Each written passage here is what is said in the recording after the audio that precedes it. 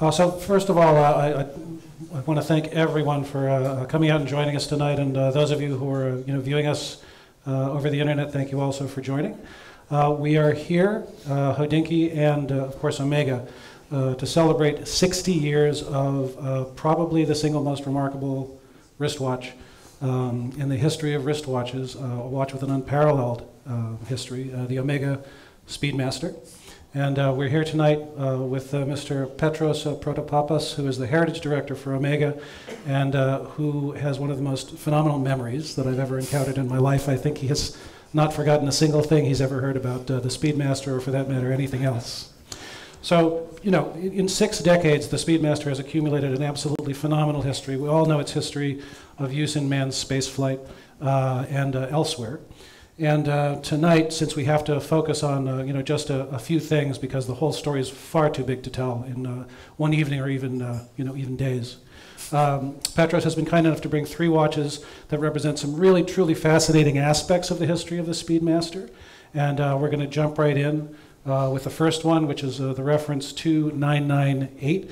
And I'd like to ask you, Petros, so with so many possible choices to make, and with all of the resources of the Omega Museum and Omega's history, and the Speedmaster's history, why this particular reference? Why was it one of the 3? Quite easy, thank you, Jack. The 2998 was the model that transitioned the Speedmaster from the classic, legendary 2915, which was a racing car driver's favorite. It transitioned it into something completely different.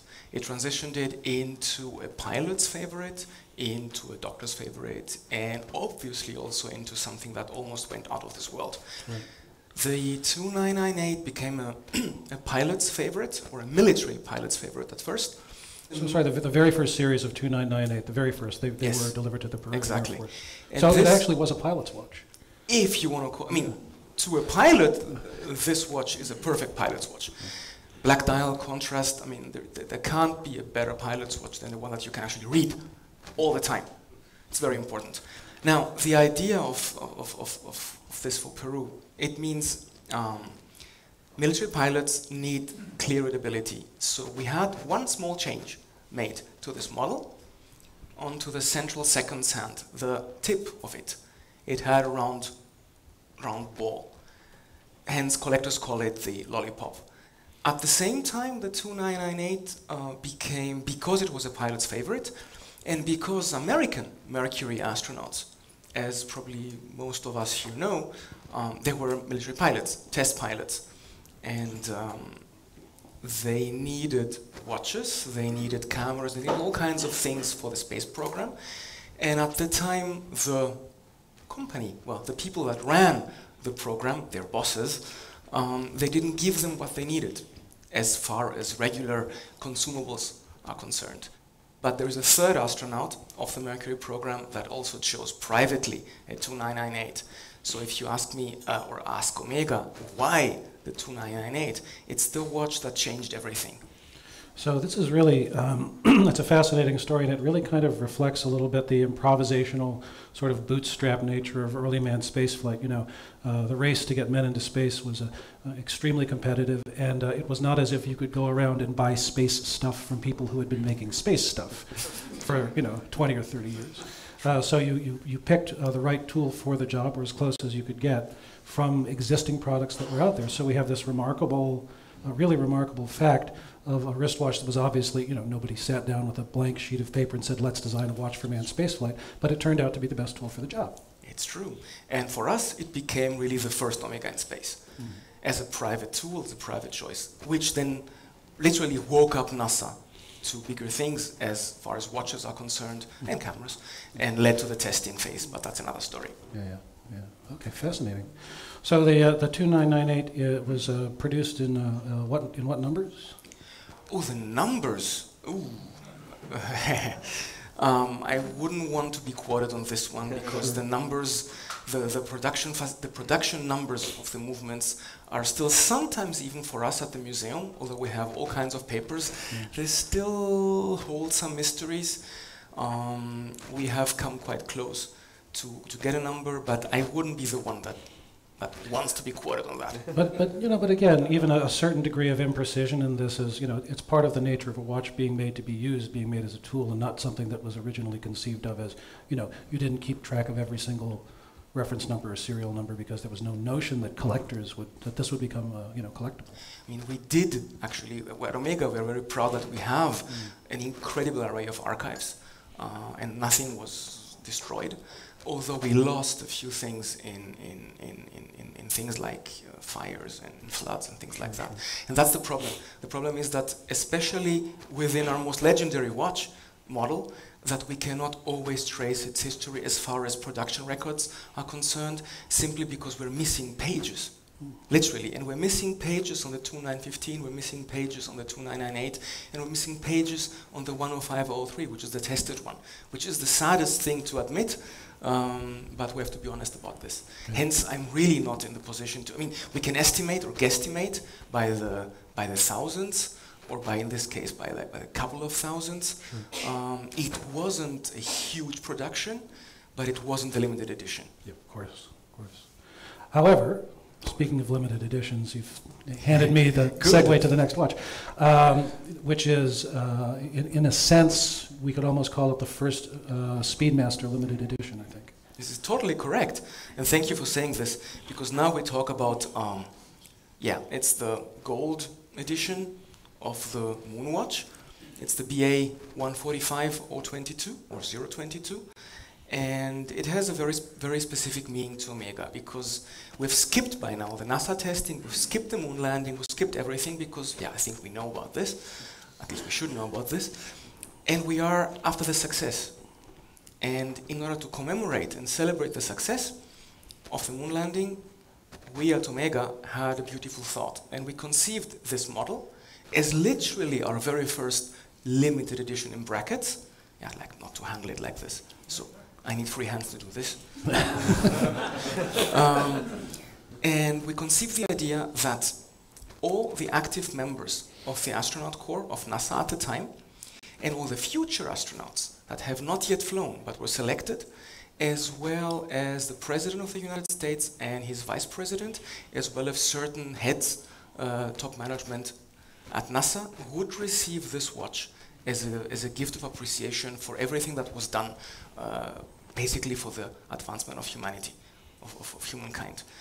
And during a gala dinner in Houston at the Warwick Hotel in November '69, all the active astronauts received an invitation, NASA personnel received an invitation, and yes, once again, the White House received an invitation. The problem is we produced these pieces, we engraved these pieces with the respective names, and what we are having, I'm touching it again, what we're having here, and I hope we can shoot some close-ups later, on the case back, we have the engraving of the name of the Vice President of the United States, Spiro Agnew at the time. But because the President in a friendly manner declined, because they were not supposed to receive expensive gifts. Sure. The Vice President also declined. The astronauts were, in parts, I have to say, because they're state employees. So it's not an evident thing that an astronaut would accept such a gift. Sure. And a few of them also did not feel very safe at saying yes. Later on, they sent us letters, and we've fulfilled the promise. So Omega said that every active astronaut of the Apollo program and the Gemini program will receive his watch, and this is exactly what we did in the end, because this dragged on until 1972. Ooh, so there was of course the the president and vice president politely declined to receive the watches for obvious reasons, and several of the astronauts did initially, but they were sort of persuaded to accept the. I wouldn't say persuaded, certainly not from us. Yeah. I think every astronaut that, for example, didn't receive it because they hadn't yet flown yet, for example. Oh, the moment you have, imagine you're an astronaut and the Speedmaster is probably the single most, close to normality object that you have up there, you have on the moon, you have with you that reminds you of everything that's important. It reminds you of home, it reminds you of your home time, it reminds you of your family. So every single astronaut that flew later, personally, I would incline to believe that, it's normal that they would all want to receive this commemorative edition because they flew with this watch, they flew with the Speedmaster. So to take it before actually flying would have been, so to speak, bad luck.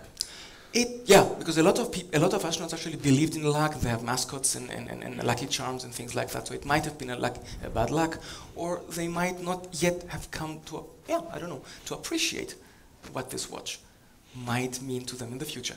So and it's quite interesting. So these watches were actually produced and engraved before it was clear whether or not the recipients would be able to actually accept them. That's correct. And originally 28 pieces with specific engravements, and altogether of this edition we made 1,014 pieces, and the rest, I would say, that did not go to the astronauts or to NASA officials, was sold to the public with a beautiful case back, and it's a wonderful play of colors that you have with this, with the burgundy bezel replacing the black anodized aluminum. It's a beautiful Speedmaster. So just these two watches really together, the 2998 and the gold, excuse me, the gold Spiro Agnew, they actually represent sort of two poles of the presence of the Speedmaster. On the one hand, we have the 2998, which represents the astronauts selecting for themselves the right tool for the job, the best tool for the job at the very, very early days. And then we have the gold Spiro Agnew, which is one of the watches that represents the triumph of the space program, and sort of it's a commemoration, you could say, of a real high point in manned space flight, which we struggle to return to. Yeah, absolutely true. And on a personal note, I can say that really I hope that we will get back there, because that's exactly what we need. The whole planet needs it. Yeah, yeah. So the third watch, speaking of going back, was actually designed to fulfill a particular role in manned spaceflight. And there was some concern, I think, based on the conversation you and I had earlier today, about whether or not the Speedmaster professional itself could actually, stand up to more prolonged use in outer space. Yeah, I mean, concern is probably a very, very, very strong word, but indeed, the engineer corps, led by James Ragan at the time. Not concerned so much, but you want to be sure. Yeah, of course, evidently. NASA wants to be sure, and evidently also we, because by that time, it was known to the world that the Speedmaster is flying in space. And the thing is, the original Speedmaster tests were carried out with the goal to achieve spaceflight and with the goal to achieve EVA, like regular, normal spacewalk activity. But NASA by 1968 knew already that Apollo 15 is coming, they knew that the lunar rover is coming, and they knew that the EVAs on the moon will be longer and will be a bit more hard for a lot of equipment. And so NASA needed to ascertain themselves that also the watches would survive. To fulfill that end, there was no deal, of course, but to fulfill that, today we can say secretly, we tried to develop, to better even on the Speedmaster, to create the perfect space watch. And the result, the first result, was a watch that is today known as Alaska Project. Here we talk about what we know as Alaska Project 1 or Alaska 1. And just to clarify once and for all that the name Alaska has nothing to do with temperatures, has nothing to do with snow. At the time, Omega did code name its secret projects with two different ways. We code named movement projects with birds. Bird names. Famously, I think collectors amongst us today will know the albatross, the chronoquartz. And it's called albatross because, simply speaking, the movement, when it was developed secretly, it was the Project Albatross. And for full watches, we used at the time country names, city names, or state names. It could well have been the Project New York, or Project Paris, or Project anything else. It just happened to be Project Alaska. And the idea was, at the time, Bienne was, still is, but was already watchmaking capital of the world. And the competition was there, American competition. So there were American companies, American companies that had presence in Bienne, and there was some concern about inadvertent technology transfer, should we say? Yes, this you can say even louder than this. Yeah. And so the idea was, if we can confuse the possible leakers, with false information. This is exactly what happened. It even confused us at some point. So what you have with the Alaska One is an incredible advancement in technology, because you have something that showcases Omega's pioneering spirit that was always present and is present until today, and you'll find some parallels. Now, Spacewatch rule number 1, if you like, protect the movement. How do you protect the movement? You protect it, you make it so that it protects itself. So the Caliber 861 inside this version of the Alaska project has all its vertical parts, all the pivots, made of a special alloy to make them more temperature resistant, and it also used a new generation of oils to also change the viscosity. Okay, so you protect the movement by protecting it itself. And vertical parts, this should ring a bell when you talk about today's Omega technology. It's a precursor of things to come. Second rule, protect the movement with a watch case. If you look at the shape of the Alaska One case, it's a cushion shape, it's quite huge. It's asymmetric as the Moonwatch case, but quite thick, and it's made of titanium. And this watch qualifies as one of the first, if not the first, chronographs of the whole world to be made in titanium. In 1968 and 69, because that's the timing of this watch, titanium, this is not your regular material. Yeah. And we had to learn how to work it actually to make a watch case like this. And then rule number 3, protect the dial, protect it from upstairs, like from the upper side. The white color was chosen after many, many tests in Zurich in a so-called space simulator, because it's the color that was found that reflects heat and radiation better than instead of absorbing it. And the last and final protection is the one that most collectors know today, the outer case. Aluminum, red anodized aluminum. I think once you see this, you never forget it. Yes. It's really amazing. And as a collector, it gave me a nightmare, of course, in my younger days, because I always wanted one. At least now I can touch it. So it sounds like the main concern with developing the Alaska, it's a fascinating story, by the way, about the naming conventions for movement development projects and for watch development projects. It sounds like the main concern for the Alaska project was really greater resistance to extreme temperature variations due to prolonged exposure during the longer EVAs that would be associated with the later Apollo missions. Especially also on the lunar rover. On the lunar rover. Because if you take into account the extreme solar exposure, which is unfiltered for an EVA that goes for longer than 30 minutes, and the astronaut that is not driving the rover, which is holding on the rail like this, I mean, even though we talk about slow motion in brackets, still, with the heat and everything else, the watch has to endure incredible things. And mind you, I mean, even the Speedmaster, like the regular Speedmaster in the end endured it, because this one didn't make it in the end to the moon. So everything that NASA was possibly a bit afraid didn't happen. Because in the end of the day, those long spacewalks, those long EVAs were carried out with regular production Speedmasters. And that says a lot. So, just to sort of sum up, we have the 2998, which, again represents those, brave early days when you got the job done however you possibly could get it done with the best tool you could find. We have the Gold Sparrow Agnew, which sort of represents the high watermark of manned spaceflight, the achievement of the moon, the ability to send human astronauts into low Earth orbit more or less at will. And then we have the Alaska project, this wonderful piece of engineering that represents a sort of extreme development of the mechanical watch in particular, or in general, and the Speedmaster in particular, for the most grueling possible environments that it could be placed in, kind of a dream of a possible future for manned spaceflight. And it links also to the world of today, watchmaking today, and even the watchmaking of the future for us. So it's really an important watch, because it's not the missing link, the link is there. Yeah. But if it wasn't there, it would have been the missing link.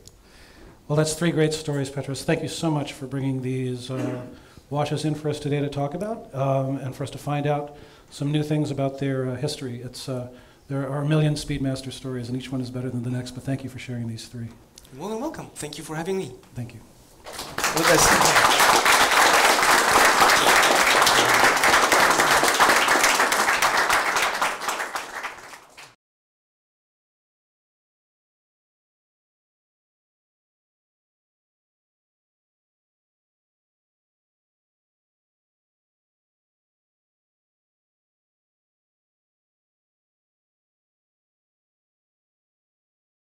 So Raynald here is, in fact, the president and CEO of Omega Worldwide. So I'm going to ask a question that I think actually many people would love to know. How does one get to be the president of Omega? Thank you for asking me this question. I think that for many people knowing me, and I've been called when I was elected as a veteran of Omega because I've spent 20 years of my career. In fact, my whole career just after writing the PhD with Omega. So it's all about sharing what we could hear also from Petros.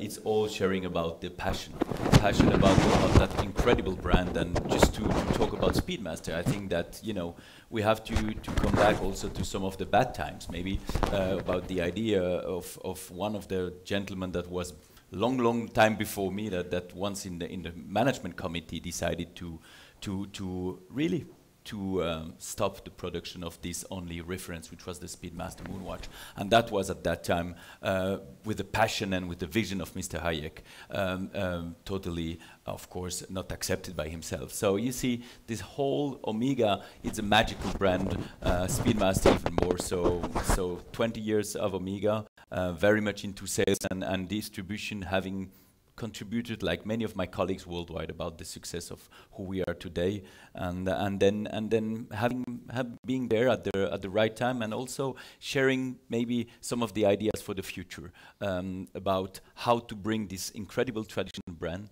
how to bring the magic into even more success. And I'm very proud of being the CEO of this company, because I'm very proud of all the people that are working for me and for that brand all around the world. We share the same passion.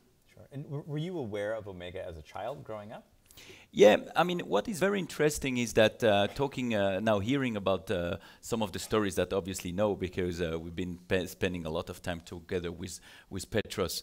Obviously, I mean, I've always been a very big fan of chronograph, and Speedmaster always been one of the watch that I was always looking at up, because it's if it's not the most iconic chronograph, it's at least the most iconic watch chronograph for me.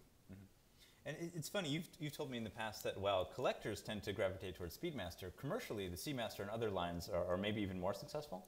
Yeah, I mean, it's also historically, as I've said, because Speedmaster was not longer than about 25 years ago, only one reference, and in the meantime, it's become so strong, but it represents more this whole tradition. Without tradition, without the DNA of a collection, you can't do any success. I'm truly very much believer in that, and Speedmaster is for me the most iconic example of the success of Omega today. Because of this, there's not one Speedmaster in our collection, even though we have many references, that is not a chronograph.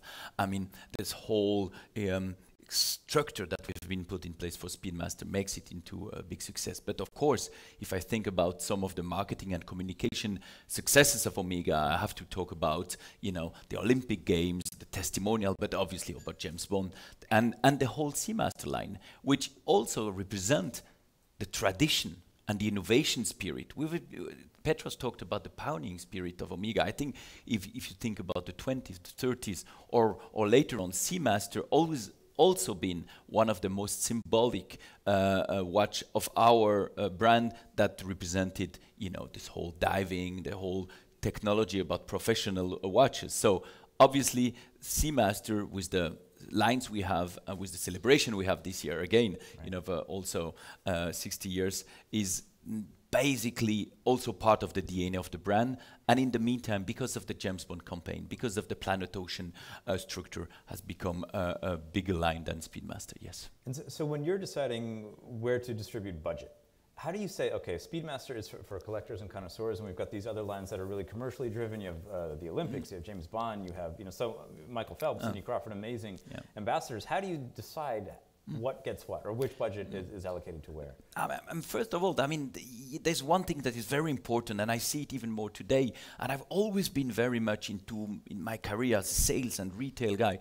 I mean, we are not a mono-product brand. Right. I mean, the magic about Omega is about having different lines. It's probably one of the most attractive brand in terms of a DNA in each of the lines. So of course, we are also looking at the years. If it's an Olympic year, if there is a history about a line, then we are allocating the goods. But somewhere we are very passionate about all this, so that the year finally is very long, and we are organizing ourselves in terms of renovating, rejuvenating some brands, bringing into, as for instance, the new Aquaterra coming to Basel with the whole master chronometer certification that we're going to bring into that line. But we're never, ever leaving one of our children alone for the whole year. So it's very much about passion. It's very much about also topic. And as we were discussing before, there's, for instance, one incredible, heritage from the past, almost now, is the famous limited edition. And this year, of course, it's again a limited edition of Speedmaster. That is for us a very key element of our strategy, but it's maybe not always linked with a lot of advertising, but a lot of passion about people and making events like tonight with collectors talking about maybe already the next ones, as this one of this year is already finished and quite of an attractive one, I have to admit. Also to the fact that it's a tribute to Jinsun, who was is not only the last man who was on the moon, but who was a tremendous ambassador, not only from Omega, but an ambassador of this whole incredible time of pioneering of the whole moon expedition. So I have to say it's also something that anyway we would have done, because we have lost a true friend. Yeah, and I think a watch that was really exciting to so many of us was the Speedy Tuesday limited edition that you did with our friend Robert Jan not so long ago. How did that project come to be? As I said, I mean, we have an iconic piece, which is Speedmaster, but we have also the tradition. We have also, don't forget, this whole new world. At Omega, we're quite a dynamic in terms of digital. Everybody talks a lot about digital and all that, but I think that there's a way of, first of all, of knowing, of being coherent and consistent, and getting to understand what are also the needs and what are the expectation. So the Speedy Tuesday for us was like the perfect example of how to create the real watch, how to celebrate Speedmaster in its own DNA. Because Speedy Tuesday, for me, every Tuesday, this is a celebration of one watch, an iconic watch. Somehow, even further than the whole moon expeditions, it's about the design, it's about some people that have this love, this passion, or that we like at Omega, that brought us some success. So, Speedy Tuesday, we had them creating an event like today in our offices, and then speaking to Robert Jan and to some of the people there that have so much of respect and love for that brand, we decided to create this in the way of Omega doing things, with a perfect product, and I have to admit also the perfect way of talking to collectors and fans worldwide. And I'm very thrilled about the result, and I'm somewhere, very proud of this brand that is Speedmaster, because Speedy Tuesday, the watch, is for me the real example of the celebration of all this passion that people have for that iconic model. Yeah. And this not only because it's an old vintage watch, because it's a very modern watch. This is the example that at Omega, we not only talk about the past, we are realizing it into the present with a lot of emotion, which it's very rare for a brand. Yeah. Speedmaster is not only a watch that you can buy as a vintage. It has a lot of modernity, and will continue to do so. I would say if there's one criticism I occasionally hear from collectors, journalists, friends of the Speedmasters, that there are so many limited editions. What will you continue to do over the next few years? And how do you kind of, juxtapose your strategy versus another brand strategy who also makes a nice chronograph, and there's only one model, and there's only been one model for the last 50 years or so? Let me tell you that there is still the Speedmaster. We all know it, and you can still have these iconic ones. There's a lot of inspiration around the limited edition that we're doing every year. The inspiration is about the watch, The watch that you get in a fantastic box with the whole story about the moon. And this is something that still today is the bestseller of the line. So this is also very important for me to mention that that watch, the Speedmaster, is one of the most, not iconic, but most inspiring watches. Now to talk about the limited edition, I think that it's our tribute, our heritage to that famous model and to the whole expeditions, you know, from all the Apollos and Gemini. I think it's part of our DNA to celebrate each year with a special model. That exactly contribution that Omega has done to this still today incredible moon history. So from my understanding, I think that there's a lot of people that are interested by the limited edition that finally will buy the iconic watch, and there is also a lot of success always around the limited edition because they're not just there with a small engraving on the back. There's always a story about it. There's always something that of course relates to the mission, but still also make it a bit different. If I think about the very famous Snoopy, that's not only a limited edition, that's much more than this. Right. But don't forget, that's talking about inspiration for some young people that don't know about this whole history and are suddenly being interested into our chronograph or even into watches, which for me, it's more than just talking about the limited edition.